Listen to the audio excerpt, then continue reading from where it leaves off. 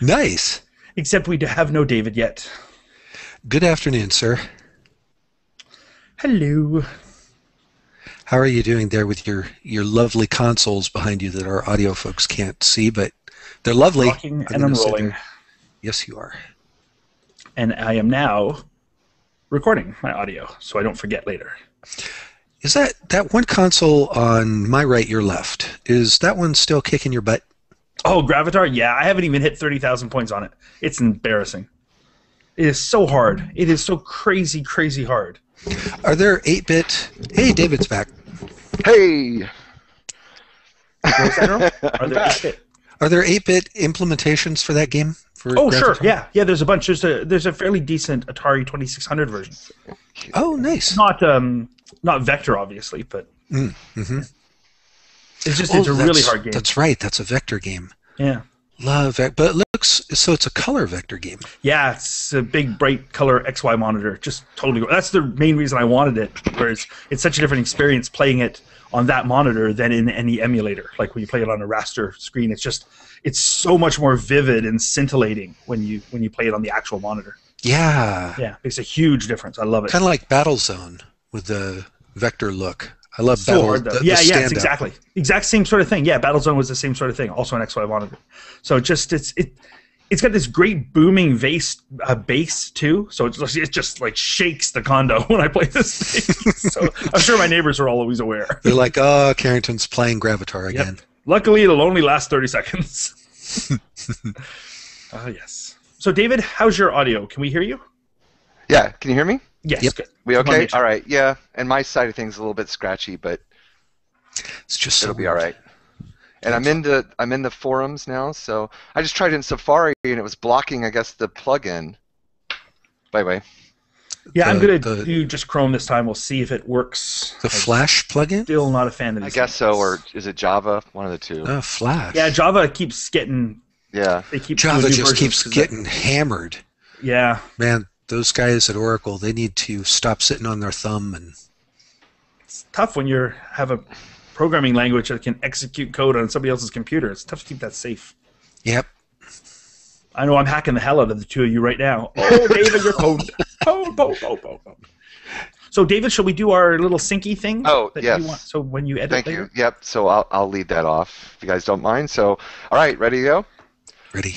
Oh, let me start recording. Oh, hold on. There, I'm recording. All right, nice. Good. 4, 3, 2, 1. Mark. Okay. Close enough. Yeah, I'll get it. I always listen through a couple times. And also, I'll make sure to get rid of the old commercials this time when I put in the new ones. That's what happened last time for anybody that got the early show. No worries. Yeah, so sorry for the subscribers that had to download more than once. Had to push out a change. Yeah, because you know what happened was the previous show was way shorter. It was a real quick show for us, like 48 minutes off the top of my head. And then the last one was like an hour and 15 or something. So who was the host of the last one? I completely missed where the commercials were. Huh? Who was the host of the last one? Me? Maybe? Probably. Was it? If you're the host, it's always a long show. Was it me? I don't. I think I hosted the last. Yeah, I think you did. I think it was Earl actually. I think it was you, Carrington. That's why I really I'm the host this time. No, he's the host with the most. And I'm going to keep you in line. I really. That's right. Crack the whip, Mr. C. 15. That'll be the day. And I see visitors. 7 people have jumped into the chat. Hello, people. Hi, everyone. Oh, Randall's with us, and Eric. Nice. We have a little announcement for Randy today. Do we? Yeah.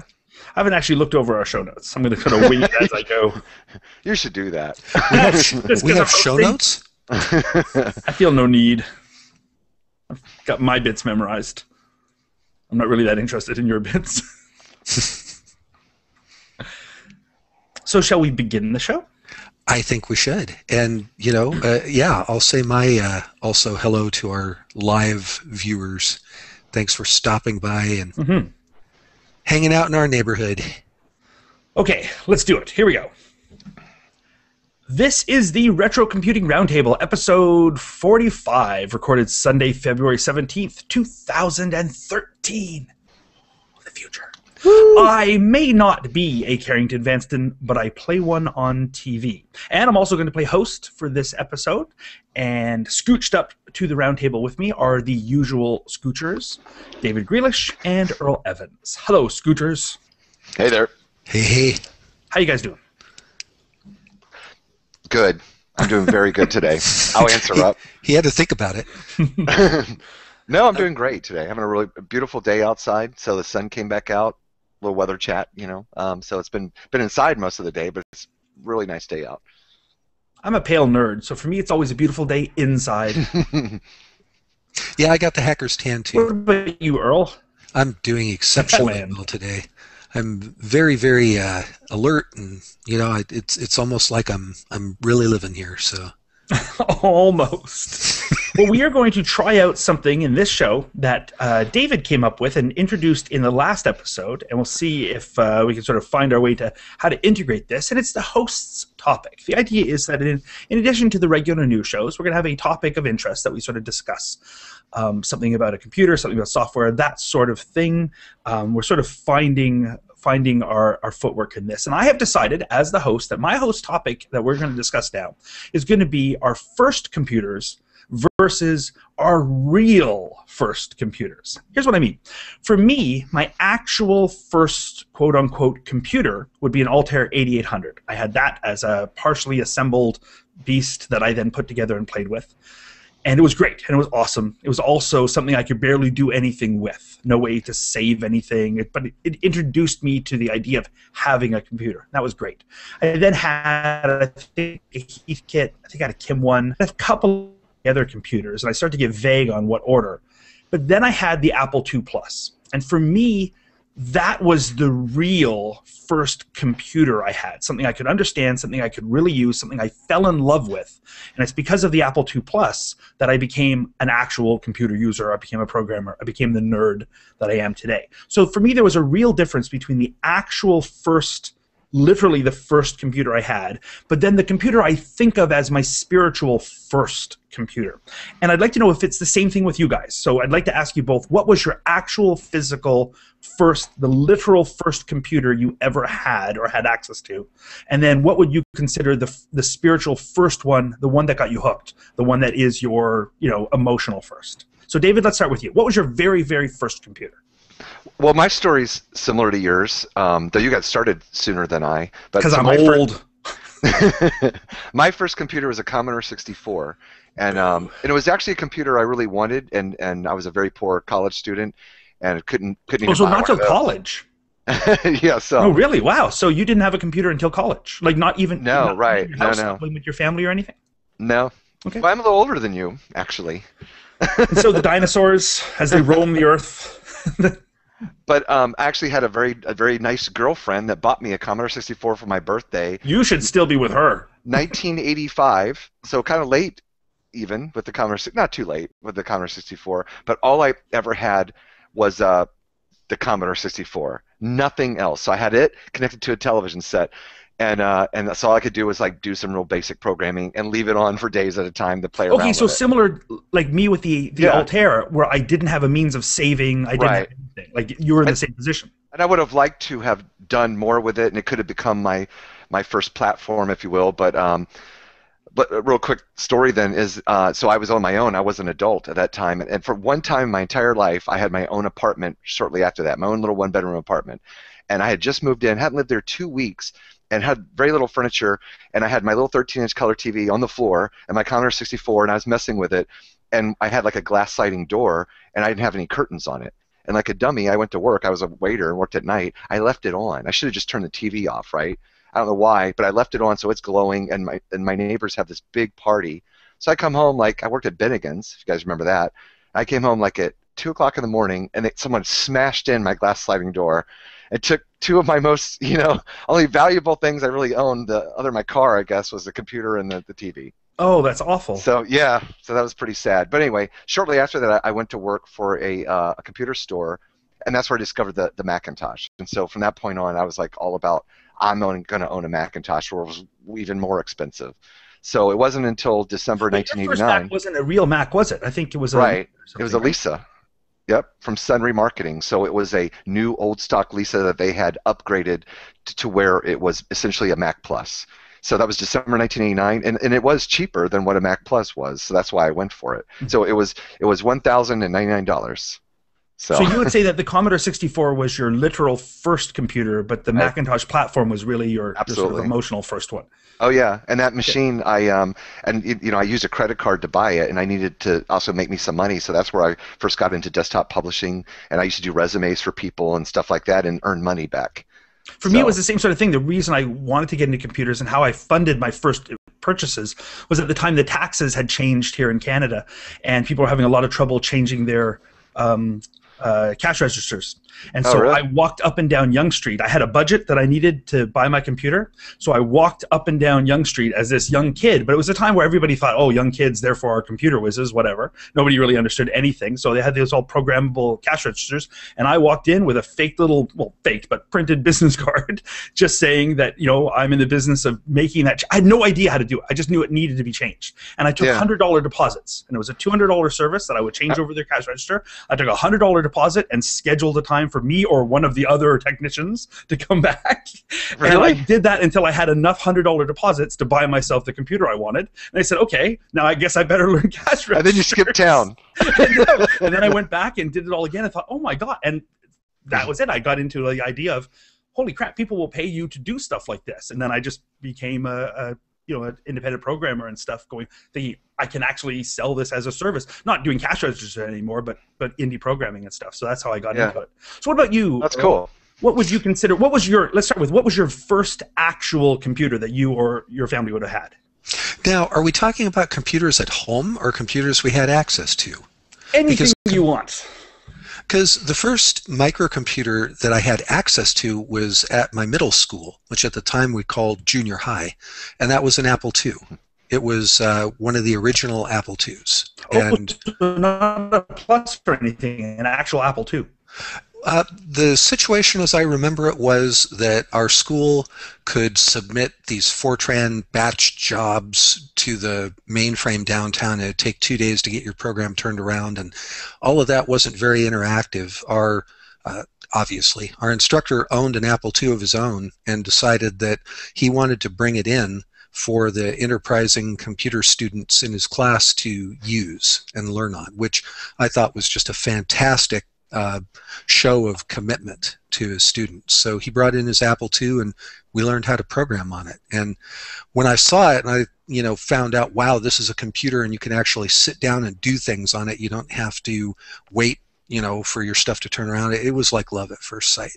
So, but this was a limited scenario in many ways. We didn't have a disk drive. It was just cassette storage. The cassette storage wasn't all that reliable, so you're always biting your fingernails wondering if your program was going to get lost. And obviously I didn't have access to it at home or anything like that. The first computer that I had access at home was when I went to work for a computer store called HW Computers, and one of their policies was if you're a salesperson there, they would let you take home your choice of the models that they had in stock so that you could learn about and become expert in pretty one nice. of the systems. Oh, it's a Good benefit. great benefit. That's a reason to take that job. No kidding, huh? So the one that I chose was an Atari 800. And an 810 disk drive, and nice AMDEC color monitor, and that's really what I feel like is my first computer that I could do anything practical with, because I had a disk drive, I could load and save my programs, I had access to the various software packages that we had for demo purposes at the store, and that's probably what I would think of as my first home computer. It wasn't the first one I owned, but it was the first one that I could really grapple with. And what was the first computer you actually owned, like when you actually purchased one? That was a VIC-20. Got it on the employee discount. It was cheap already, and when you buy it on the discount, it's even cheaper. And that was the first one that I had any kind of ownership of. So why'd you go for the VIC rather than sticking with the Atari? That's what I was going to ask. Price? Well, and it would have been a good question, David.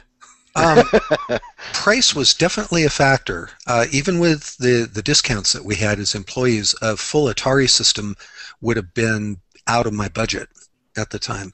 The second thing is that I had some affinity for the Commodore systems because in high school, and I think I've talked about this before, I used the Commodore PET with the chiclet keyboard because nobody else wanted to mess with that chiclet keyboard. They hated it. But I'm thinking this is free computer time, and I was voraciously hungry for computer time. So I'd already kind of had some exposure to Commodore and the funny graphics keys and all that kind of thing. So when the VIC-20 came out and I looked at it, I was like, oh, wow, I know this. I'm familiar with this. This feels good. So it was a combination of the two things. I think mostly price, though. A friend of mine, Eric, he and I had started the local Commodore club there in LA, and he'd come to me, just his eyes were glowing one day practically, and he said, there's a computer we can afford now. We can actually buy this thing. I was like, what is it? And he told me all about the VIC-20. Got me excited about it too. It's amazing how that still is the case today. I mean, computers are expensive things, but you hear less, or at least fewer, stories about that sort of idea. Like somebody just gets amazed at the idea that, oh my gosh, there is now a system of some sort that I can actually have. Because especially with things like the iPad and that kind of stuff nowadays, there's computers that range huge price ranges and use systems. You can always pick up a computer that's 5 years old and get it quite cheap. So, but there wasn't, the computer that was 5 years old if you were shopping for something in 1980. Yeah. And that's funny you bring up the iPad, because that's what I was just thinking is, and I just caught a commercial the first time I ever saw, have you guys seen this new commercial by Amazon where now they just barely caught it? I think we were in a restaurant maybe or something, and they show the iPad and they show its display, and then they show the Kindle Fire and its display, and they're showing you how, see, it's not much different, right? And they show a few things like that. Then ultimately the point is they show $4.99, $2.99 on the Kindle Fire, and I'm like, you know what? That pretty much says it all right there. That's good. That's pretty smart advertising on their part. I mean, sure, absolutely. Most people might know that, but yeah, I wonder if the same thing's going on with tablets. But I think so, and there's a huge difference. I mean, like you could get a Nexus 7, which has become a really popular tablet for the $200 price range, and that's just a gigantic chasm between people who can afford $200 for a tablet and people who can drop $5. 5 or up. Right. But sure, the absolutely. thing for me was, I worked at an Apple dealer, and even at a discount, I have this written down like in my book, in my story, but so I think I'm remembering correctly. But I think it was $1,800 for a Mac Plus, and come on, you have to have a hard drive. Even in 1989, it'd be ridiculous not to have a hard drive, right? So it was like $1,800 for the Mac Plus with the hard drive under it, 20 megabyte, at a discount. And I had no hope of affording that, so I was able to get my Lisa for $1,100. That was huge, the difference. Yep. So. Yeah, absolutely. So anyway, I find it an interesting topic because I've talked to a lot of people. I'm always interested in somebody's first computer and whether that computer is still sort of their platform of choice. The way that I'm a complete Apple zealot, and I can totally trace that back to that first Apple II Plus I had. And I think it's true for all three of us. Fifth computer.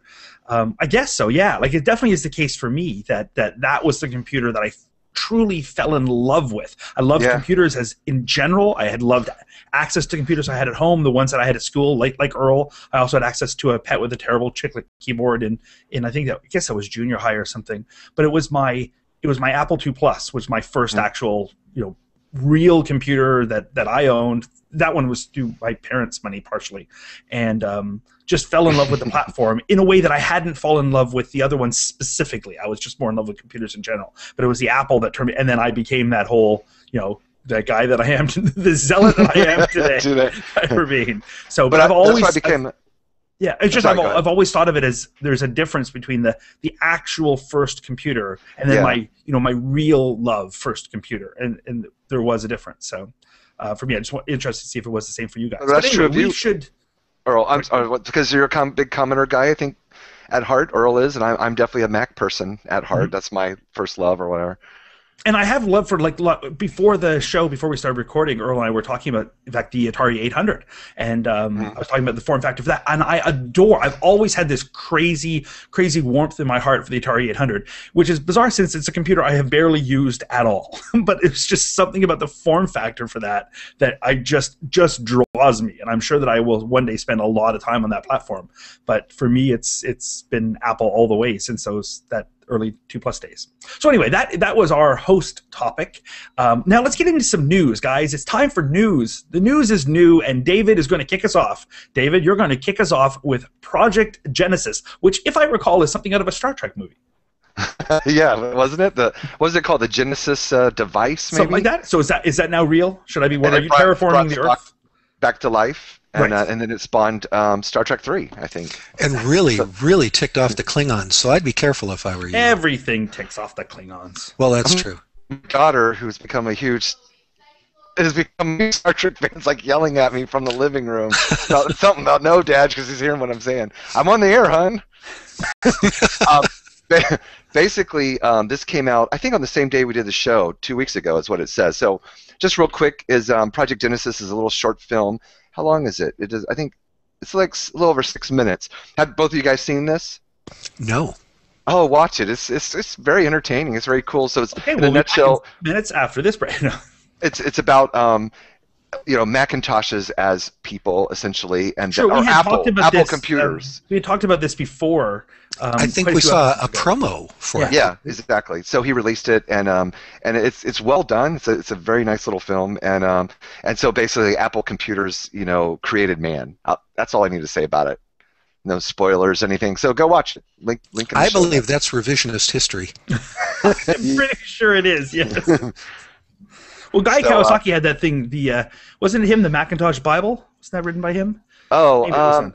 So he did the Macintosh Way. Oh, yeah. So there was something called the Macintosh Bible. So maybe in that, and in the beginning, Macintosh created man. Let there be electricity. So, Earl, next up will be you. And David, maybe while Earl talks to us about the SBC 6120, you can take a glance into the comments to see if anybody else has been discussing their first computers and stuff. I'd be interested to see what the commenters have to say about that. But Earl, first up, what about you? What is this SBC 6120, that whole bunch of letters and digits? Is it a license plate? That's my guess. It is many numbers and letters, isn't it? But actually, it's also a very fun project put together by Spare Time Gizmos. And this particular kit has been around for quite a long time. And they're very popular. When they come out, they sell out really fast. And there was a question mark whether or not this kit would ever be available again. And it turns out that the person who created it said, hey, I've got some of these parts still available, and I'm going to do another run. So he did a Kickstarter, and they're $600 a piece. So in terms of the kit, where this would fit into, economically, this is among the more expensive kits. But so first, let me tell you what it is. It is a single board computer implementation of the DEC PDP-8. It's a replica sort of kit. It's based on the Harris, I think it's the HD 6120 chip, which was a PDP-8 on a chip. And you take that chip and you build a computer around it, a single board computer. It also comes with this really nicely laid out front panel with the LED blinking lights and the rocker switches. Think IMSI, but miniaturized. Right, and it's gorgeous looking. It really is beautiful, and the coloring reminiscent of the DEC equipment at that time. So I've actually seen one of these in person at the Seattle Club meeting, loved it, thought it was a gorgeous computer. Steve Gibson of the Security Now podcast is very fond of these, has a couple of them showing in the background whenever he does his podcast. And apparently there have been hundreds of these that have been made over time. And so, again, the question mark was, would there ever be another run? So there was. It was a Kickstarter project. It got funded well ahead of schedule. All 30 of them got bought up. And this, apparently, because of the parts availability, this is it. This is the last batch.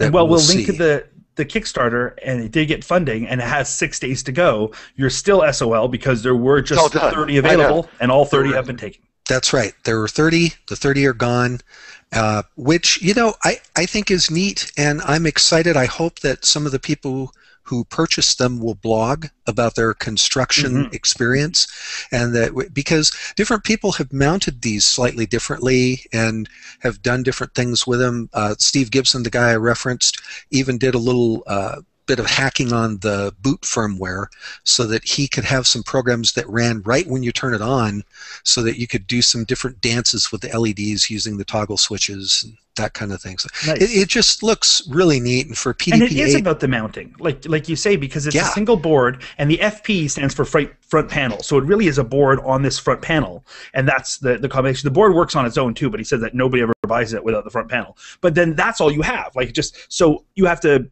put it in or mount it on some sort of case or something. And in the same way that what differentiates the various Apple ones, it's sort of like what kind of case you put it in, like what you do from there. Do you make something out of wood or mount it? So it'll be really interesting to see what people do with theirs. So they assemble this to get it working. What do you do? Do you mount it on the wall? Do you make a case? Do you put it in something else? I really hope that the people that did this will blog about it. I'd love it to be documented. Yep. I actually thought it came with the frame, but I just read and noticed that it doesn't. So you do have to add that. You do, and Steve Gibson put his in a nice Aaron Brothers custom frame.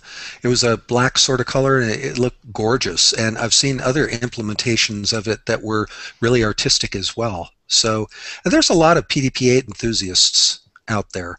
And of course, a number of PDP-8s themselves that are still working, like the March Group has a couple of them, and I've seen one up at the Living Computer Museum in Seattle, but they're very expensive these days. It used to be you could get one kind of on the cheap, but no longer. They go for thousands now on eBay. So anyway, that's that project. I thought it was cool, and hope even that I'll be able to get Bob, the creator of this, on a podcast episode. We've had a couple of emails go back and forth, and hopefully we'll be able to carve out a time to chat. And also, if you talk to him, or when you talk to him next, Earl, would you ask him about, does he have any plans on re-releasing, updating his other kit, which was the Cosmac Elf? The Cosmac. It is it's one of the topics that we emailed back and forth on when we were talking about the podcast. So I could only think that he would. I don't know how many he sold, how well it did, but I would only think it could do better now. Yeah, well, again, that would depend on availability of the RCA, what was it, the 1802 chip that went in there. And I think I've seen those on eBay available, so I think you could probably source some of those chips, but I don't know what other components are in that kit. That kit is a little simpler.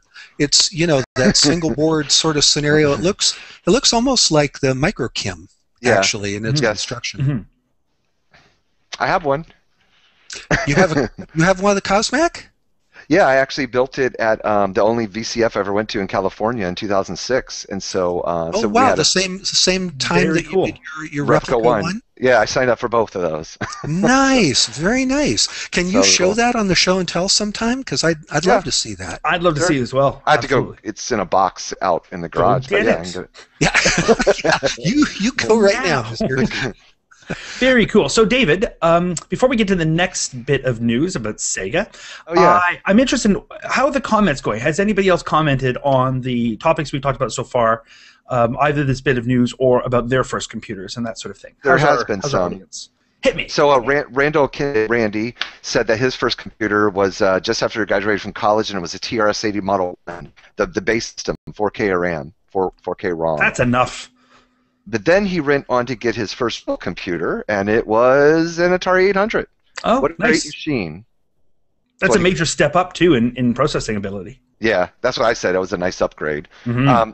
And then KH Keysynth 75, anyway, and that is his real name. My first computer was an Amstrad CPC 464 and had it for years, so that tells us where, he or she may be. Yep. And those were nice machines too. Yeah, absolutely. That's a great first one.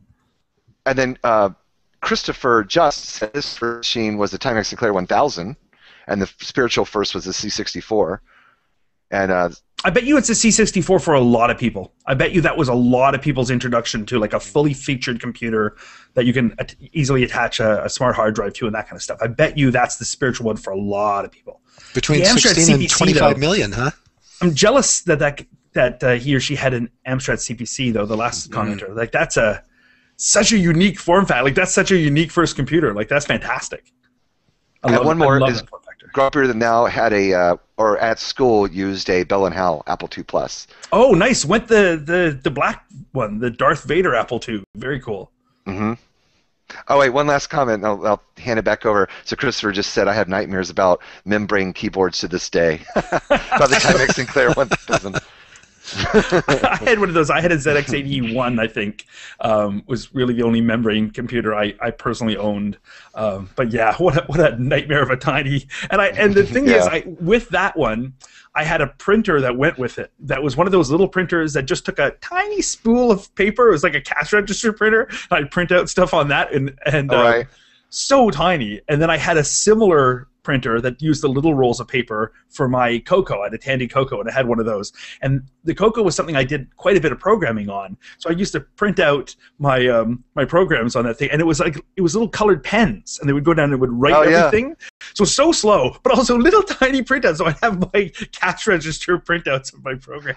Well, and the Timex or the Sinclair ones, weren't they sort of that silver coated paper? Yeah, the one I had for the Sinclair was it was almost like fax paper. Like it was, I think it was thermal. But it was kind of silvery. Yeah, really. Yeah, it was bizarre, and they would fade. Like with the Timex one I had, if you came back to your printouts like 2 months later, the paper would be blank. It was like the world's worst printer. It was just so hilariously terrible. Oh gosh, yeah, I remember doing an essay once for the Coco and printing out my essay on that little paper stuff, and my teacher was just like, "No, get a typewriter." So I had to retype it all on a typewriter.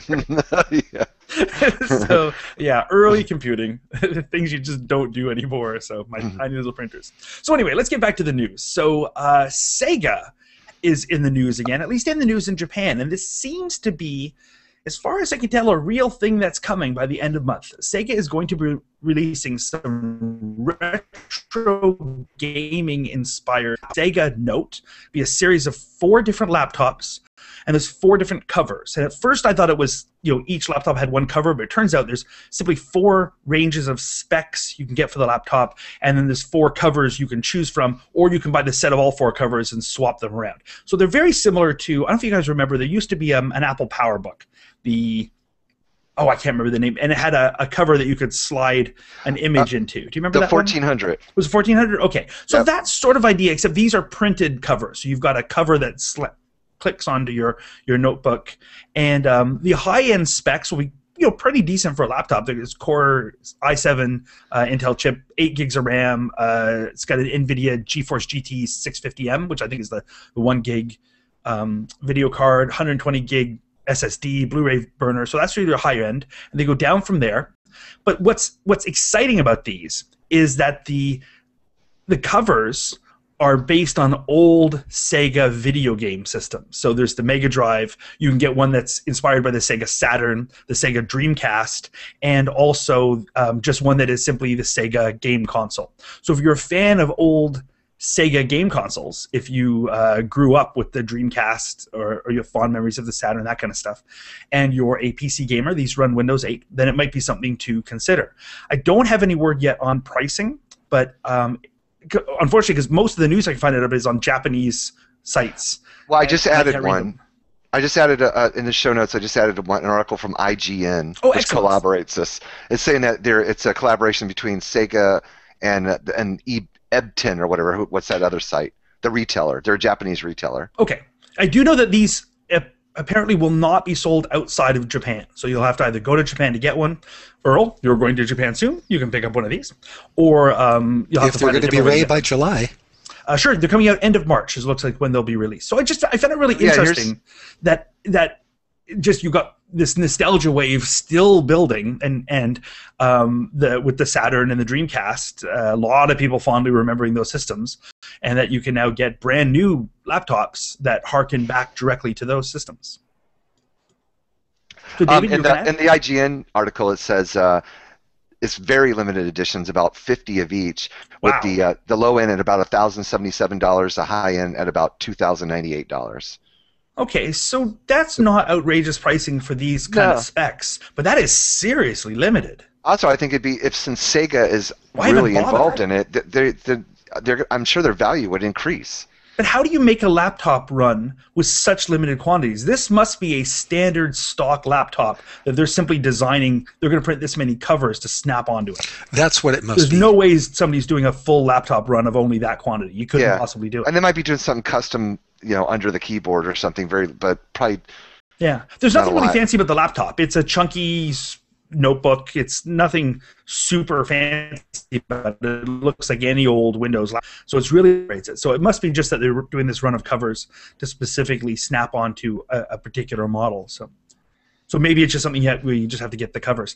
I mean, it's not the sort of thing that you couldn't emulate yourself or create a cover for. A lot of people use laser machines to etch into notebook covers and tablets and stuff nowadays. But I just found it really interesting that I've always had a soft spot for the Saturn in They particular. do what? What do they do? Etch. Have you seen etching? Oh, Google is your friend. You will find lots of examples of people using little laser etchers to etch images into their laptops. Oh, fantastic! Oh, yeah. Amazing designs. Really, Mostly a really lot of Oh my MacBooks. gosh! yeah. A lot of I gotta take a look at this. Yeah, David, right. It's very much MacBooks centered because you got the aluminum or magnesium nowadays, or is it still aluminum? I never know what it's all aluminum. Yeah, so it's easy to etch into them. You just got to make sure you don't burn all the way through. But some really intricate and really beautiful things. A lot of times integrating the Apple logo if they're doing stuff on the top of it. So really beautiful stuff. So anyway, I just found it really interesting that Sega's making a comeback. I would rather buy a new Saturn, but Even though it's not a kit, I mean, it's and it's not a reproduction per se, but it's up there with the same sort of things, like the PDP-8 or the making a reproduction Altair. You know what I mean? It's reproducing the experience, I guess, in a new form factor. And if you're looking for a Windows notebook anyway, and I don't think these prices are outrageous, so if you were in the market for around that time in April to be picking up a new Windows 8 notebook, and these are the specs you're looking for, if it's not going to cost you a huge premium and you're a big fan of old Sega systems, at least I want people to be aware that it might be an option. It does, of course, also involve a flight to Japan. But other than that, it's no problem. We have to make sure and look and see after people get these, Japanese people perhaps, when they show up on eBay maybe. They'll resell. People might turn right around and resell them. Yeah, and no doubt at a much higher price point. With that kind of limited quantity, these things will immediately go on eBay for a premium, unfortunately. Right. So, David, next up, you have selected not just one or two or three, but 4 different short news things. Show David hogging the show. You are not the host. I'm going to pick one of these notes. So hit me with your quick mentions. Well, and they're all quick. I had these notes, that I wanted to, I built up and wanted to make sure to kind of put them in the show, but I didn't want to put, 4 different things. So they're all really quick. So first, I want to read the email that we got from Terry Stewart. Hello, Terry. One of our big fans, and he spoke about, let me get there, where's his email? Okay, so he'd written us about smoking caps, capacitors and all that, and he said, enjoyed watching the show live for a change. Usually that's impossible here in New Zealand as it's Monday morning and all of us Kiwis are at work. Luckily I'm on vacation and today it was raining, so I guess he's not watching now because I haven't seen him in there. But he talked about the caps that blew in my TRS-80 Model 3. They are sure to be filter caps on the AC line in the PSU. These old wax paper type ones, pre-1983 or so, always seem to blow, and in a most spectacular fashion, which was true. I've had them go in my BBC, Osborne 1, K-Pro 2, Lisa 2, Epson QX10, probably some others I've forgotten about. They smoke well, however, they don't seem to be critical, as in most cases the machine will just keep going with the blown ones. And he added a little bit more, but that's the gist of it. So that was interesting. I wanted to make sure to read that. And Terry would know. Mm-hmm. He's a knowledgeable fellow. Which he goes by Tez. Yes. And he has some great YouTube videos. Oh, he has some great YouTube videos. Yes, we'll make sure we link to them. He's fantastic. Also, a quick mention that Mike Willigal, who runs the Apple One registry website, and he has made the Apple One reproductions, some of them. I guess there might have been at least another person doing them. But he is now working on a Selby reproduction, and he has a video up showing the first time he's powered up one of these. And so that's pretty neat. If you don't know what a Selby is, it was one of the few sort of non-microprocessor based microcomputer kits, before the Altair. It's like 73, 74, along with the Mark 8. With odd spelling for those who wanted, it's SCELBI for Selby. Another quick mention is from our fan and who's in the forum and watching us right now, Randy Kindig. Randy, I'm saying that right, I hope.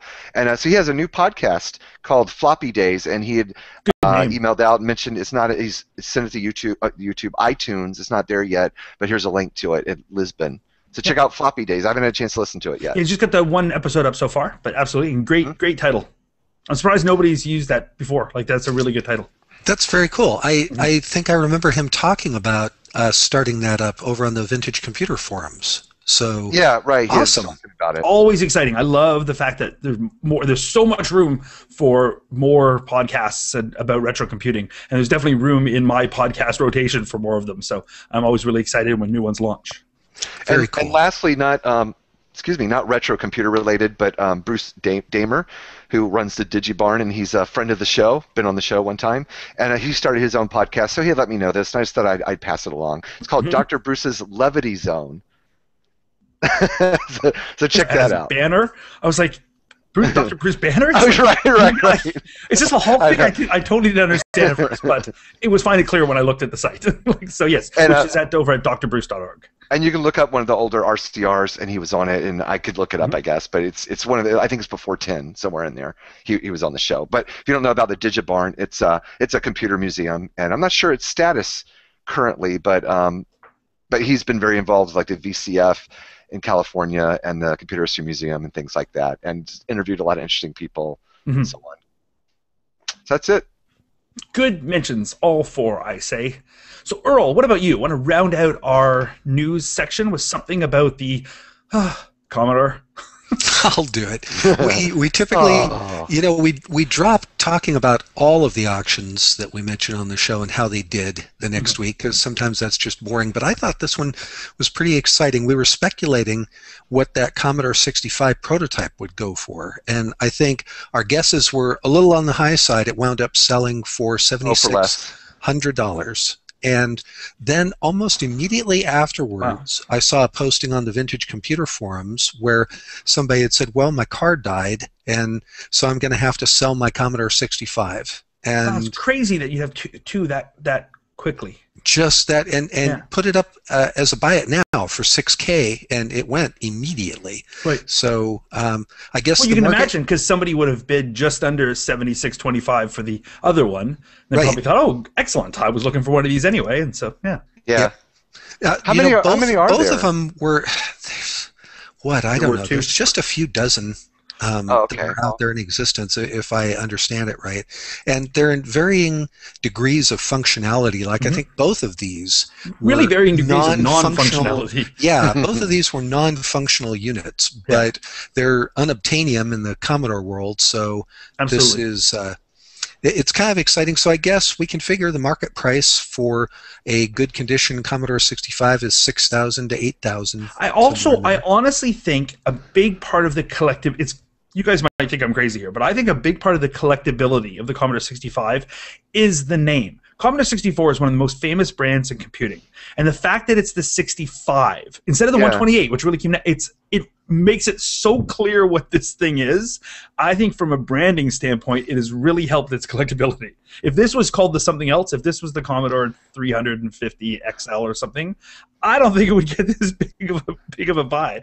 I think it's the 65 really. I'm really surprised though that it really is that collectible or that sought after, that much money when it doesn't work. And that's surprising to me. It really is that much money, but it's all relative. I mean, if $78,000 isn't that much money to you, then it's a lot of money to me. But me too.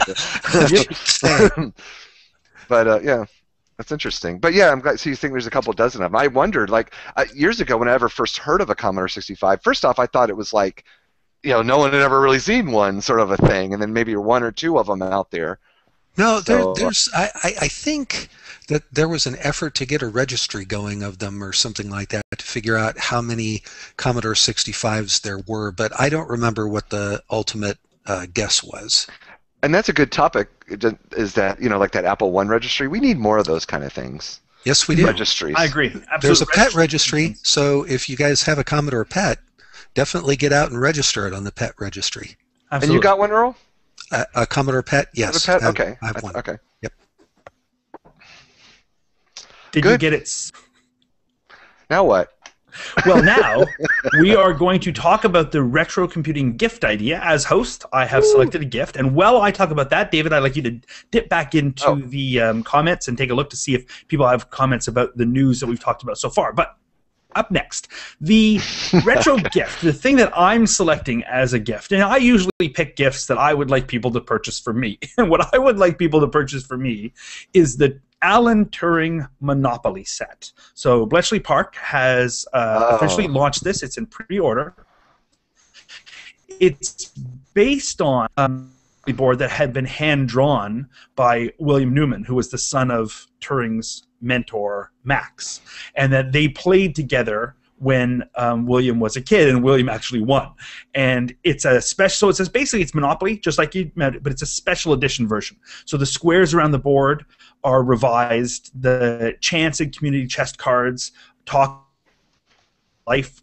The instead of being houses and hotels, it's huts and blocks, which were the buildings that housed the Bletchley Park codebreakers. So I find that really interesting. And Turing's face is on all the banknotes, so it puts him on the £10 note, which corresponds to the petition that's going on in the UK right now to try to get that done in real life. So I found it really interesting. I'm a big fan of Turing, and not a big fan of how, unfortunately, things turned out for him. Real shame, real tragedy.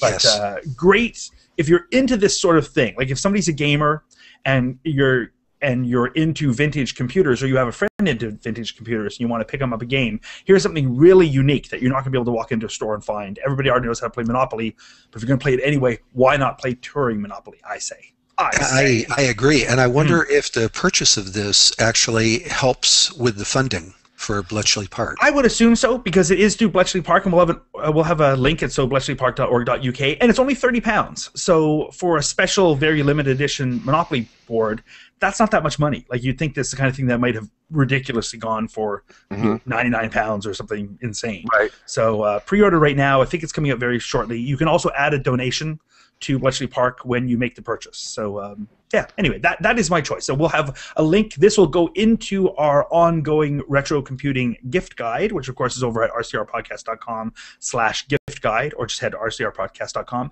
and click on gift guide. So before we get to more things to purchase through the eBay auctions, David, tell me, what the masses, what are they saying? The angry masses, what are they saying on YouTube right now? Well, let me just add too, because I looked it up, the Monopoly game. So if we wanted to buy it, that is U.S. or Canadian residents, it would be, it's £8 shipping, so it's about 59. Well, I didn't look up Canadian dollars. It was like $59 US. Canadian dollars is slightly more powerful than your weak U.S. peso. The extra comments we had was Andy Collins had come in and said the ZX printer used a narrow reel of paper that was aluminum coated. When printing, it passed a current through the burning it away, revealing the aluminum, I guess, burning it away, revealing a black layer beneath. So that's how it printed. Oh, interesting. So that is pretty neat, yeah. And then Randy Kindig had said the 800 was a fabulous machine. I eventually moved on to an 800 XL and stuck with Atari when I moved to the Atari ST. I don't like the XL as much. The XL is like a better computer, but I don't like the look of it. And for me, like, so much about these old computers is the industrial design. And that original 800, like, I never really liked the 400, mostly because of the keyboard, but that 800 and its keyboard and the little flip-up thing, which I only found out from Earl that turns off the power when you lift it up. I didn't even know that. That's how little I know about the 800. But I love the original 800. I just adore that form. I didn't know that about that door. That's kind of like, hey, come look at my new Atari. You know, well, I was telling Earl I'd be programming and think, do I have BASIC in there or the ROM? Let me just check. Yeah, I didn't know that. But I guess it was a good idea, because so you wouldn't yank them out. The purpose was so that you wouldn't go swapping out the cartridges while the power was on, which destroys both the computer and the cartridge. But right. Do you happen to remember, like, when it was new, did it maybe have a sticker there that said lifting cover turns machine off or anything like that? Oh, you only have to do that once. I never saw that. Yeah, that's right. That's a lesson you learn. But, you know, the Atari 800 and the Apple II, I think, are very similar looks and everything about them. They are similar sort of color, similar sort of keyboard, and that's a keyboard that I really like. That rounded keyboard from that period of the '80s. I just love it. Whereas the XL has a nice keyboard. Like, I really do like the keyboard.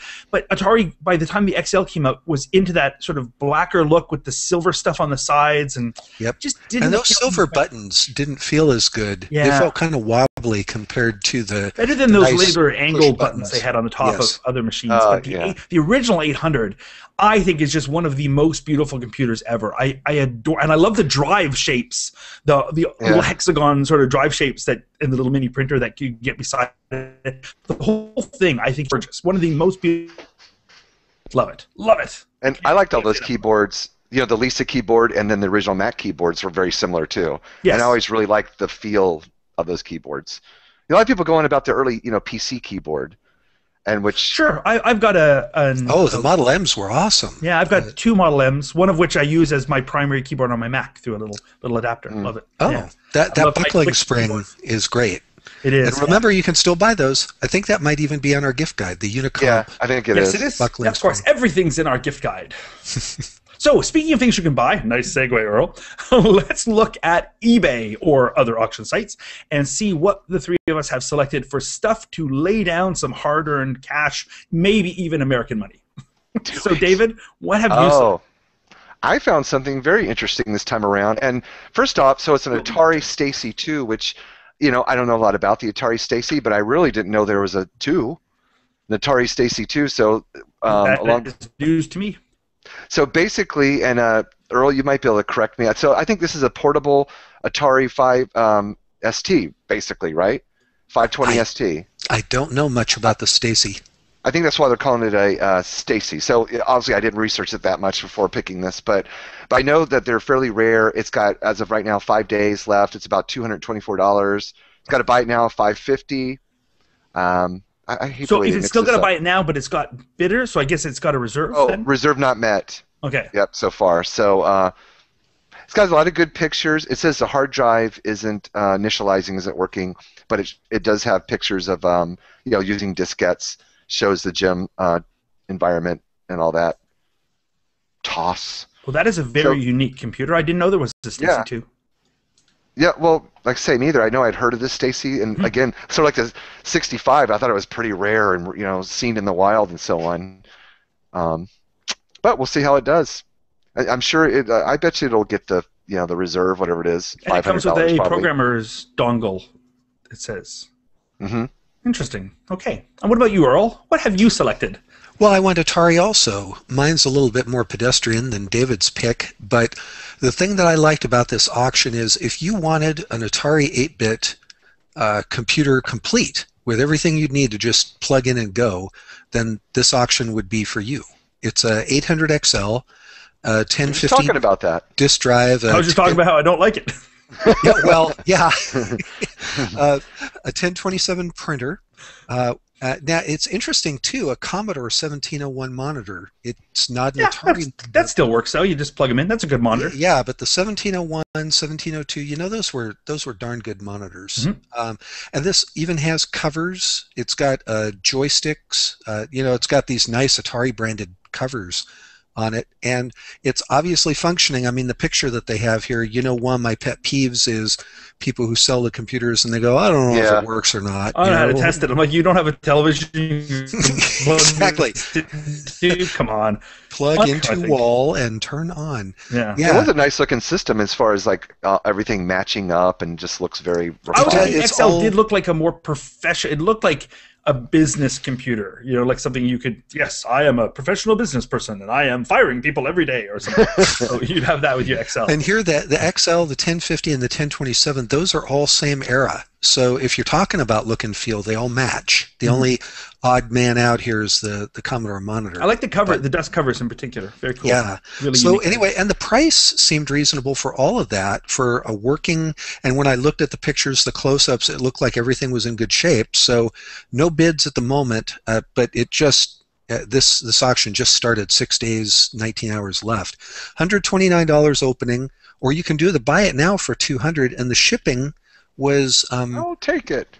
$99, which isn't bad when you consider that boxing all of this stuff up and shipping it is going to be both heavy and big in terms of the boxing. So I thought this was a nice pick. Good choice. I agree. So my pick is something that I spotted a couple days ago, and I thought might be gone by now, so I had bookmarked it just in case, and it's still there with no bids, and I don't get what people are seeing that I'm not seeing, because I don't see why this has no bids on it. I am selecting a still sealed copy of VisiCalc, the PC version, so it's VisiCalc for DOS, for your Atari XT or your IBM XT computer. So Sorry. if you're a Got Atari on the mind. collector, if you're a collector for old software, I mean, this is the very popular edition of VisiCalc from 1982. It's still completely sealed, so it's highly collectible. You don't come across a lot of still sealed versions, and the opening bid is $40. It has a buy it now for $100, which itself I don't think is an outrageous price. But I'm really surprised that nobody has ponied up a single bid for $40. There's still 5 days left in this auction, but I'm really surprised that nobody. And I kept looking like, what are people seeing that I'm not seeing? Because it's a good seller. It's got 100% feedback with 60 things. It's not outrageous shipping. At least for me, it's $12.50. I don't know what it is to the US, but I think it's in good shape. It's still shrink wrapped. It looks to my eye like original shrink. You really have to watch shrink wrap stuff on the net because it's so easy to re-shrink wrap something. But this looks like original shrink. But look at the sticker on top of the shrink wrap. Yeah. That's hard to duplicate. I think so too. You could do it, but I mean... And it's shrunk in a way that seems period authentic, the way the shrink wrap would shrink. Like it seemed, to my eye, this looks authentic. It's $40. It's the, it's not the original VisiCalc, Go Apple. Right. It is, I think, in a lot of ways, a more useful version of VisiCalc. It's so crazy that this thing has no bid. So anyway, I'm selecting this thing, and I think it's funny that nobody has ponied up $40 to buy this. I think I totally don't get it. I think it's a total steal for this. I think the thing hurting it, if you will, is that it's not for the Apple II. That would make if you're collecting VisiCalc, then absolutely for the Apple II, and God knows what they would go for a heck of a lot more than $40. So if you're a PC collector and you like old software and you just, some people collect that stuff. This is a major edition of a very important piece of software, still sealed from 1982, going for $40. Not a lot of software you can get that's this important. You can get still sealed for $40. So I think it's a steal. Yeah. I have it. All I have is the disc, but I have the functioning VisiCalc, this one, for the PC. And you can, I believe that you can freely download it as well. I think. Mine's the real thing, but I just don't have any of the packaging. The disc. Right. Yeah, you get the packaging and plus the shrink wrap too. Now, of course, I would buy it and I would de-shrink wrap it. I would defrock it. Believe me, and I love doing that. I almost bought the thing. I don't even want the PC version, but I just love to open old software. I love it so much. Get that old software smell. Totally. Just adore it. So those are our 3 auction picks. Now, let's wrap things up with a bit of closing discussion. David? David. Is it something to do with a museum? Are you starting another museum? No, I'm not. I'm not starting a museum. I'm running a big computer show, though, sort of. I've heard about that. So actually, I wanted to mention. I think I got something like 17 tweets about that. Actually, some more VCFSE that rolls off the tongue, news. And SE stands for Special Edition, by the way. I pronounce it VikiViews. But after the show last time, I guess it was 2 or 3 days later. It must have been the Monday or Tuesday. I don't know. But anyway, I launched a Kickstarter campaign. This was something I'd been planning, and so. We hit our goal just in a couple of days. You can have a podcast soon that's not another Kickstarter campaign. You'll just keep doing them. Well, and it's my Kickstarter. I'm running it, but it's not my Kickstarter. And it's already been funded. Show. Yeah. So, but the trick. So here's some advice. When you run this is to me the most important advice. When you're going to run a Kickstarter, you want to you want to make your goal the lowest possible goal you can make, where you can achieve what you need to do with it. So you can meet it. So you can only go higher. So some people say, do that and then have stretch goals for more deliverables. But be as reasonable as you can. That's a good idea. So the Kickstarter's still going. In fact, it's got 2 more weeks to go. We met the $800 goal. It's at $1,156 right now. Can you still get in and get a T-shirt if you want to? Oh, absolutely. Okay. Or a ticket. It's unlimited availability on that. After this is done, then we'll order the T-shirts. So, because I gotta say, those were nice-looking T-shirts. Mm-hmm. Yeah, green. I'm very happy with them. Dan Roganti designed that for us, and he has done. It's funny if you look in the Kickstarter, the picture of me, I'm wearing a VCF East T-shirt that he designed. Oh, I hadn't spotted that. VCF East from 2009, I think. Nice. So he designed that for us. And what's the computer you're holding in your Kickstarter photo? Oh, I'm holding a board from the Altair that was built into a desk. Oh, sure. Got it. That's without zooming in on, I think it's a processor or it's RAM, something like that, one of the few boards. Cool. Anyway, so what you're doing, the T-shirt, for us to make T-shirts, have some for sale and all, that presented a fairly large amount of money we needed up front, about $1,000. So that's what I thought the Kickstarter would do, is help us fund that right off the bat. We can pre-sell some and afford to print enough and have them for the show too. And then we're also pre-selling some tickets, so it's a fundraiser to help us have enough money to run our side of things for the show. We're doing the whole exhibit hall with the tables, and people are going to pay for their exhibiting, but there's going to be lots of unforeseen things that we have to pay for. So this is making sure that we have the money to do all that stuff. Very cool. So you still get a T-shirt or pre-buy a ticket, and that's really it. And I saw Business Insider had a little article about you and so that just happened this morning. The museum that just won't die. Well, and what's funny about this is so check out the article. It's amusing. It's called "Apple Wouldn't Give Its Blessing, So Two Guys Built an Apple Museum on Their Own." Yeah. That'll show them. That's not exactly what's happening, and so that didn't come out of my mouth that way. But it's still, and there's a picture of me, and there's a picture of Lonnie Mims, who's a big collector here in town, and he's the guy doing the Apple Pop-Up Museum, which is the big major exhibit. Which is a great idea. I mean, honestly, as much as I make fun of it, that's a great idea to have at Vicky Fuse. Yeah. So I emailed Lonnie this morning. Go, look, I hope this won't upset you that this isn't exactly but listen, no press is bad press, and it's kind of gets attention. Sure. That's a big thing. Well, the media loves angst. I mean, they love the Sturm Drang, So that's why they would present it that way. Right. You don't have a whole lot of control when you start talking to the media. They kind of, do their own thing. But it's good that they're getting the word out there. She's the editor of Business Insider. Julie Bort's her name. Real nice woman, and she's interviewed me before and done a couple of things like about my idea about Apple building a computer museum. I'll go ahead and use that term. But I just want to read something real quick. And but that was the angle that I presented to her. Hey, would you maybe cover this? And you could. So here, get to the email. This is the angle I'd said. Oh, here it is. Is that what about this humorous angle? This guy's written articles stressing that Apple should consider building a visitor center and gallery of their history at the new Apple campus too.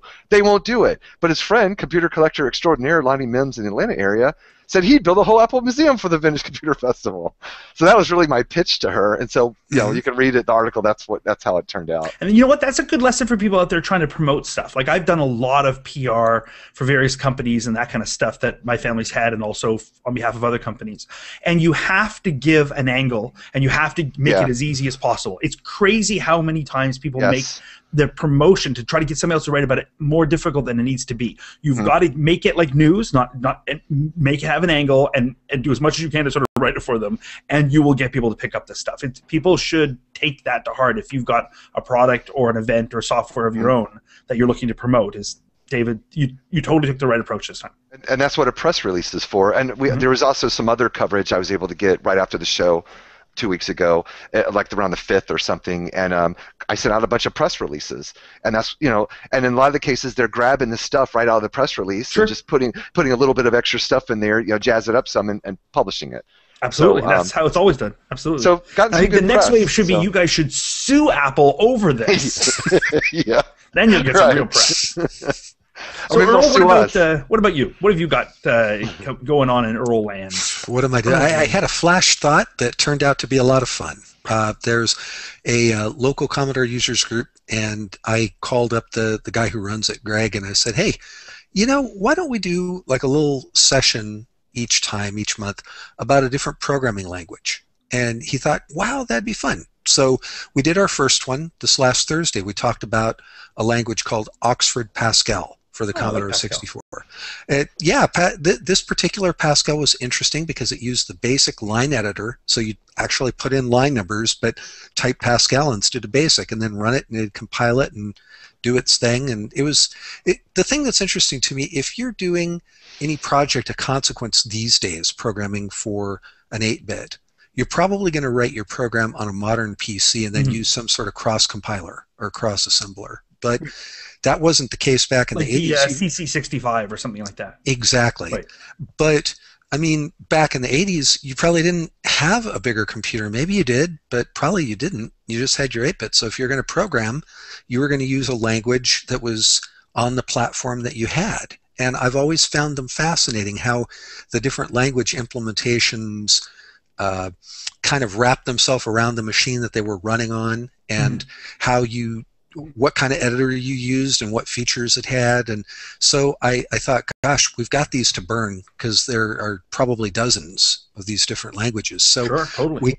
we covered Oxford Pascal, like I said, this last Thursday. Next time, we're going to do Turbo Pascal for CPM, which runs on the Commodore 128 in its CPM mode. And I even found a library out there of some graphics routines that will let you run Commodore 128 graphics still while you're in the CPM mode on the Commodore 128. Nice. So, yeah, I don't have a lot of Turbo Pascal experience. I did a lot of Turbo C, but my Pascal experience, most of that was early Macintosh programming. I didn't really touch Pascal for the Apple II at all, and when it came out as an OS and a language. But I did a lot of early Macintosh programming and had the big white programming books, and so much of that was Pascal. So I did tons Inside of Macintosh, right? The big, want to learn to program? Here's 90 pounds of reading material. I know, it was daunting. Yeah. So I did a lot of Pascal, but all for early Mac was my Pascal, and really nothing outside of early Macintosh for Pascal.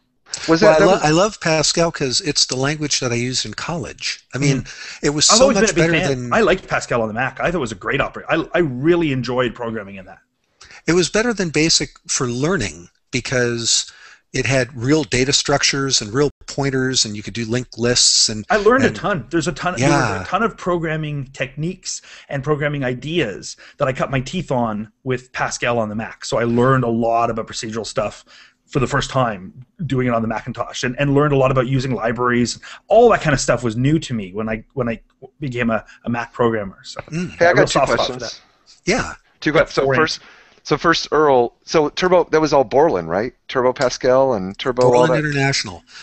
Another thing that I loved about the Borland products was, first, they were cheap, and the second is they had a really sensible license agreement. They said that you can treat this software like a book. So if you have 3 different computers that you have, you can load it and use it on all 3 as long as you're only using it in one place at once. Yeah, just like a book that you would, do that. And so that was beautiful. No copy protection. The version that I'm talking about is on CPM, but I've also got Turbo Pascal 3.0 that I got off eBay for DOS, and it had some great graphics libraries and others. I always loved Turbo Pascal. And then Carrington, have you ever heard of, if you did Pascal? I was never a programmer, but did you ever use TML Pascal on the Mac? You ever heard of that one? TML? Oh, it doesn't even ring a bell. Well, it was. I used to work for a company in Jacksonville, Florida, and they made TML Pascal, and it worked. I know, what was the Macintosh workbox or something, or the programming box, or Macintosh Programmer Workshop, or yeah, yes. That's it. Yeah. So I think it worked with that, but it was a product that the company made early on. Oh, sure, right, and yeah, and you could use that to develop a lot of things, including programs where MPW could be used for like working for the 2GS and stuff. So that's. But the guy, it was named after the main programmer, Thomas Leonard, and I guess his middle initial was M, TML. Okay. Anyway, that's a whole other story. I'm totally not familiar with that. I mean, I did a lot of MPW stuff, absolutely. So quite a bit for different things. So, but TML doesn't ring a bell. Okay. That rocks. So really interesting, Earl. That's a great idea. So what was the you're doing it for a users group, was it? What? Just so people know, like, what is the... it's the PDX Commodore Users Group, which you can find info at pdxcug.org. Okay. And I believe that some of the future sessions, they're actually going to make videos and we're going to put them online. So, very nice. So people that aren't in the Portland area can still sort of get involved with that's exactly the idea. So when we do that, I'll make sure to get a link up on our show notes and that. Hey, Earl, they went to VCF Midwest. We think they'll come on down the southeast VCF? I don't know. Greg travels across that country. He travels around. I mean, there's a annual Commodore show called Convex that happens every year in July in Vegas, and that's a big one for the Commodore world. So I don't know if you make it to your show, but that'd be fun. Yeah. Very nice. I think that about wraps. Oh, yeah, I was going to mention that I have launched a YouTube channel, Monster Feet TV, sort of the video Oh, cool. video sister channel to the audio podcast I do at monsterfeet.com, mostly because I wanted to stick up a couple of videos. There's 2 shows launching soon that will really be just video playlists at the Monster Feet TV channel on YouTube. But I needed some content there, so I stuck up a quick video about the Fix It Felix Jr. because a lot of people were interested in that. So I threw up a video a couple days about that. I have another video going up today where I open up and I filmed all the inside of it, so you can see how Disney put the system together. So that'll go up later today. And that's just over at youtube.com/monsterfeettv, and we'll have a link in the show notes as well. So that's where you'll see launching in. It was supposed to be last November, but thanks to no quarter, it's been moved. So it looks like it'll be now first or second week of March will be 8-Bit Archaeology. And so that's the first of the 2 video shows I'm launching. So, but we'll have links. I'll talk about that when it finally does 6 months late actually launch. So we'll see. But not a lot of news. I've got some stuff for show and tell, but not a lot of other news going. Other than I'm building another MAME cabinet, which will go between those 2 behind me. So that should be oh my gosh. by I next think week. I think you're such a stand-up guy. You have the bug. You've been bit. I have been bit, and mostly I just want to play some other games. And for no quarter, like it really motivates me to have a good machine that I can kick Mike's butt at. So my competitiveness has motivated me to build a great MAME cabinet. Very good. Great action, just so I can beat Mike. In closing, if I can add, just yes, you can, pseudo host. Earlier, before the show, we walked over in our neighborhood because we've been renting ever since we moved here. So we're looking to buy a house this summer. So hopefully we'll be closing on a house and hopefully one with a basement where I no longer have to have stuff in the garage. I'll have like a nice work area in the basement, and I really want to buy a stand-up arcade machine. I mean, that would be a little later on. Or build a MAME machine if you're only going to have one. MAME offers you to have a lot of games in just one space. So I might be needing some of your advice because I'd I really like to do that. I talked about in this show, or maybe on No Quarter, at Kansas Fest this summer. That's going to be my presentation. Yeah. We're going to be building a MAME computer or MAME system from scratch in 30 minutes. So I think you said that on No Quarter. Yeah. So so we'll be able to talk about that. So people at the show, if you're interested and you come down to Kansas Fest, I'll be there to sort of help people and show. We'll assemble one together that I can.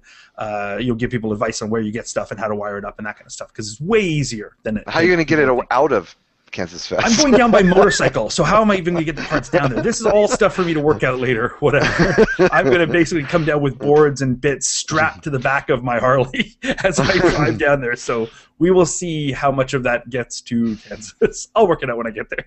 Yeah. It might be a very ugly minimalist cabinet. So we'll see. So anyway, that brings us, I think, to the end of this show number 45. That's a wrap. Our next show will be coming up on Sunday, March 3rd. We do this every second Sunday. So remember, you can always join us live at 1 p.m. Pacific or 4 p.m. Eastern. You can find a link over at our website, which is rcrpodcast.com. And that's where you'll find links to the show notes, where you'll find links to the forum, ways to interact with us, send us email, all that kind of stuff. On Twitter, you can find us at RCR Podcast. And of course, you can always send feedback and audio files and whatever you'd like to get in touch with us by email at feedback@rcrpodcast.com. And if you have a moment, we'd love it if you could review us on iTunes. That really helps us get great placement. And until next time, my fellows, retro compute. Thanks for joining us. See you next time. So, we know we didn't dip into it, but is anybody else... Oh, I should stop recording. But any other comments that we should address? Hello, people in YouTube land. I just stopped recording, too. Let's see. Randy was saying... I'm trying to get back over there. Randy was saying he was buying his tickets to VCF, so that's cool. So get to meet Randy.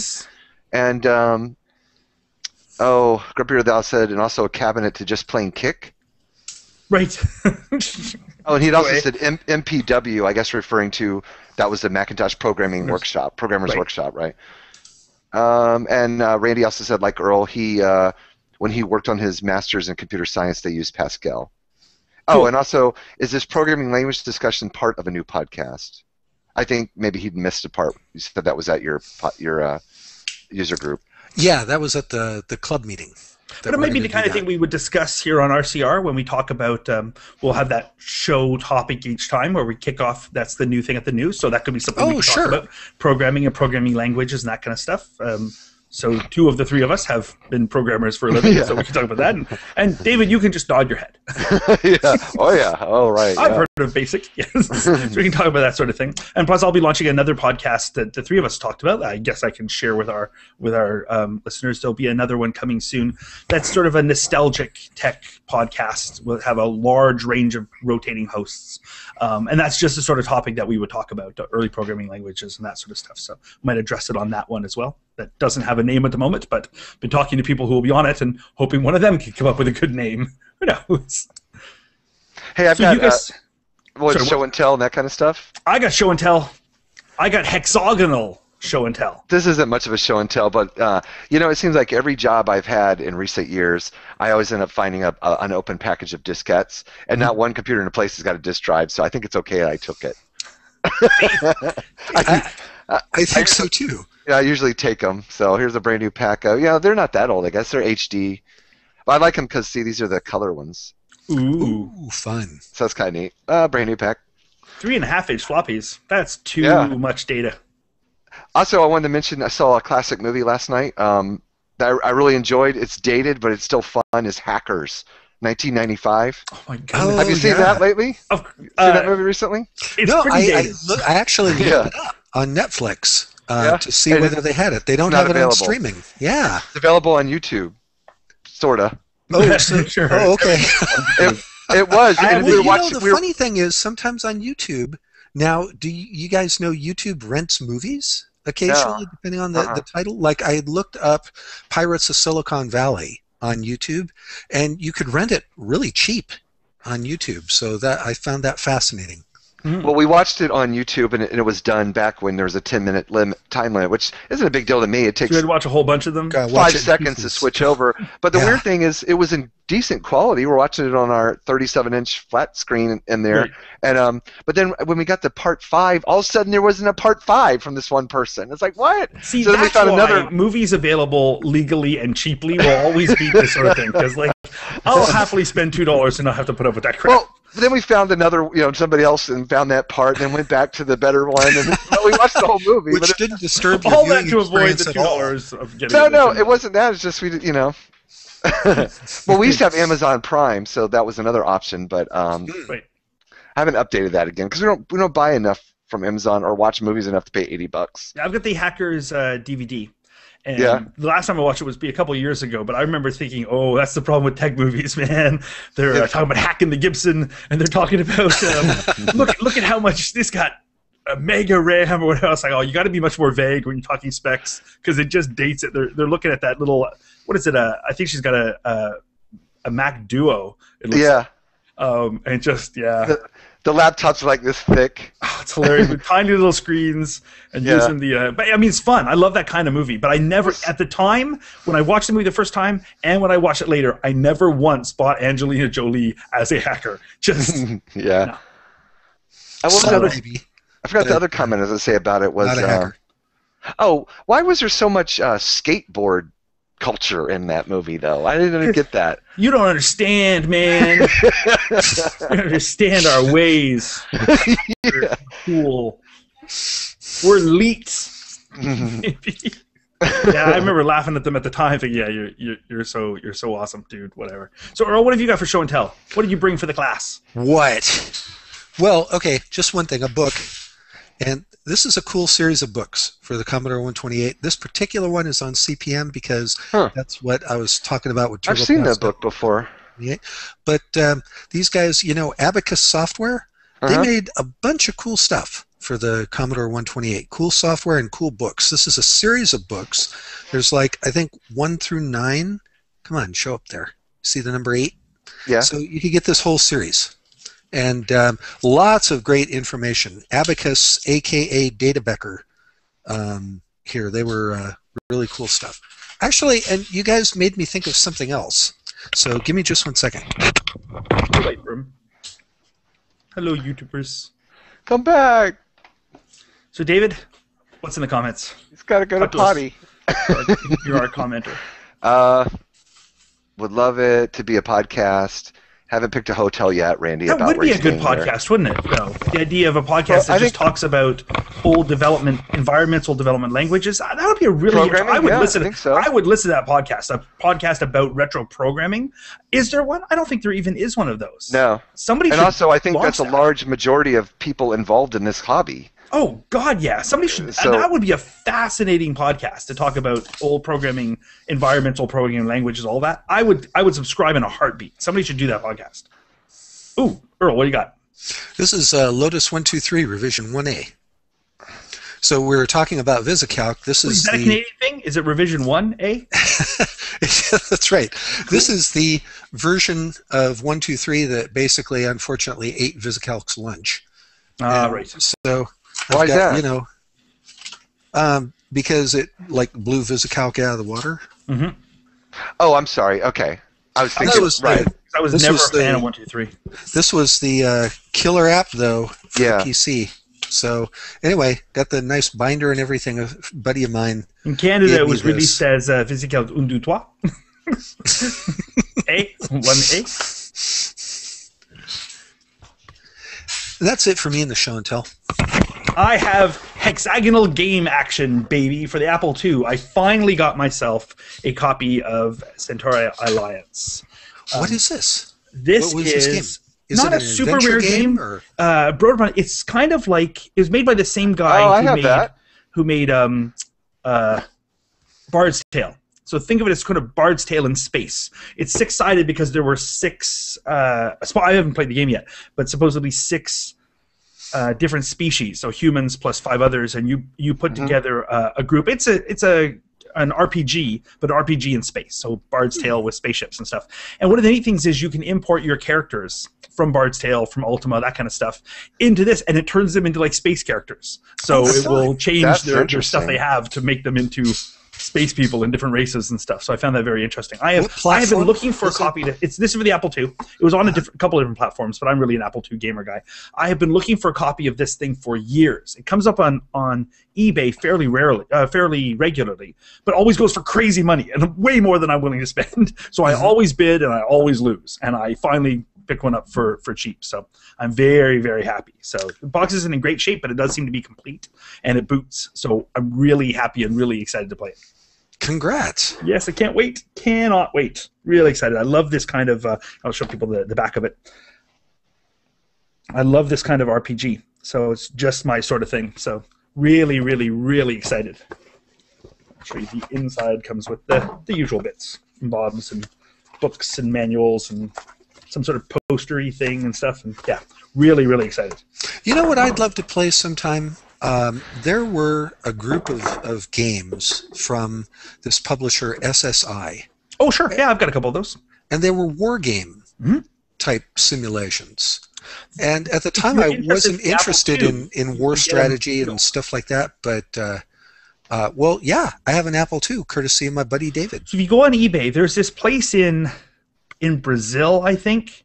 It's this weird seller who seems totally legit and has been selling for quite a while now, and constantly has Why? shrink-wrapped copies of basically everything by SSI and a number of other big box providers. Mostly sort of more obscure games, but I don't know why this guy in Brazil seems to have 10,000 copies of everything ever made by SSI. But it's constantly available, and just like as a buy it now thing, and here you go. I picked up a couple of games from him, but I haven't opened them, so I can't totally guarantee they're not just full of rocks, and the guy's just waiting to get caught. But it's bizarre. So a couple of really good games, always has them, and so SSI stuff you can easily get fully new shrink-wrapped copies of pretty much anything by SSI from if you're willing to bring it in from Brazil. It's bizarre. Because I think they came with maps, didn't they? And with Yeah, all usually, sorts of- usually a lot of it was done off screen as much as on for the SSI stuff. Like they were a real board game maker and sort of transitioned into the PC stuff. almost like that. Well, not quite. But what was that game you guys were playing at Kansas Fest? I was just thinking that, yes, which we will be playing again. Oh, David, can you remember? What is the Kansas Fest game that we started playing that will continue next? I don't remember what it's Oh, called. I'm kicking myself Earl, you were now. playing it? I guess you Star weren't. something? I wasn't. I was spectating. Oh. Oh, it's bugging me now. I can't I'll remember. see if I can but look it's it a up. game, and it's a game that's sort of it's a multiplayer game space-oriented for the Apple II, notorious for taking forever because you have to read these books, and everybody has to, like, you do a move and then it says read chapter 8 of book number 7 and that kind of stuff. So we started a game at the last Kansas Fest, a group of us, people who come regularly, and we will continue. We'll pick up the game at the next Kansas Fest. It was Star Saga 1. Star Saga 1, that was it. So it's in the show notes from that game I've wanted to play forever. And so we started, and all we really got in was past the intro. It took hours to get past the intro and set up our characters, and that's what we've done so far. So now we are waiting a full year, and we will start again. See how much we remember from our characters. I think there's a copy on eBay right now. There often is. There's often copies of it. It's a game that's not super rare. I have a copy as well, which I'll bring to the next Kansas Fest just in case to make sure that there's one there. It was Andrew Malloy had brought his copy, and we were playing that. So very exciting. Did you hear? Andrew's awesome. Did you hear me, Carrington, when I said I have that game you're showing? Oh, do you? Yes. Do you have it for the Apple II? No, it's for the Commodore. Then it sucks. Hey now. I told you, it was my first love. I am biased. Kind of guy I am. So I think that about wraps us up. I'll hit you over the head with a pet. David, anything we should touch upon in the with the group of people that are still watching in YouTube? No, Grumpy Dallas said I think RDOS originated with SSI games. SSI had very interesting copy protection as well, as I recall. And that's about it. Grumpier Than Thou, by the way, should have his own show. What's up with you not having a podcast, dude? You no are kidding. awesome and know tons, and I would subscribe. So do something. And Randy was asking about do I have any advice about where he should stay, which I don't because I'm not that familiar with. I thought people were going to just stay with you. But there's a link if you go to vintage.org, the site for the show. There's a link on the side, lodging, and there's a link there for TripAdvisor to look up reviews, and there's some hotels listed, all within 2 miles. And interestingly, there's another event going on, like a sci-fi conference that's at the Doubletree Hotel, and that's completely booked. That's where I'll be. Doubletree is. Huh?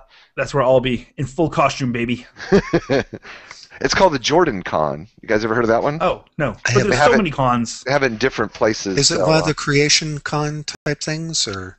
I don't know. I mean, I know it's a science fiction convention. Yeah, Creation runs the big one here in Toronto, which is Fan Expo, which I went to for the first time last year and adored, and I'm already looking forward to going again this year, and I will be costuming myself up. So what would you costume yourself as? Well, I have sketched. My family owns a few bizarre businesses, one of which is a custom metal fabrication plant. Mm-hmm. So I own a big welding company, of all things. I don't know why. I can't weld, but I own a welding company. So I'm thinking of having them put me, make me a big daddy costume from Aliens? No. Oh. That would be pretty hilarious. But no, from BioShock. Have you guys played the BioShock games? So Big Daddy and Little Sister are the two major characters. And the diver, sort of a big diving bell thing with the And so I could get one of those made up. I was thinking it'd be kind of cool to just hulk around one of that with an actual spinning drill on my hand. And I've got a friend, a gal, who will dress up as the Little Sister if I do that. So wow, I wish I'd had those resources because back in the day I wanted to do a Borg costume. I wanted to do a homemade Borg costume, but the like rubber latex work you would have had to have with all the tubes and that stuff. I didn't have any resources to build something like that to make it look authentic. Right.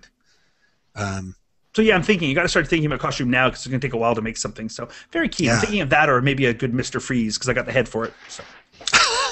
Why don't you go as Harry Potter? You're the harbinger by doom. You gotta get the accent. Right. So look, I have a magic wand here. See? Ooh, Finch Man. It's a pen. Then it's less impressive.